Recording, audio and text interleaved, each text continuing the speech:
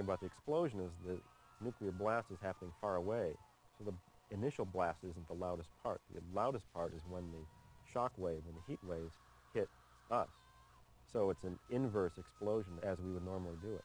It's a small blast that gets louder and is at its very loudest at the end of the scene, and then shuts down to complete quiet in the desert.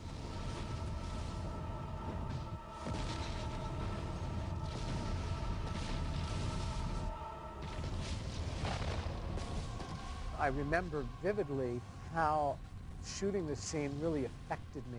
It was very unsettling because of its connection to reality. This is something that could happen.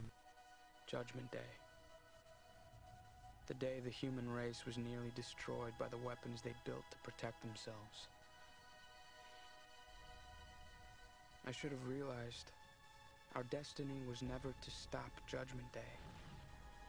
It was merely to survive it. Together.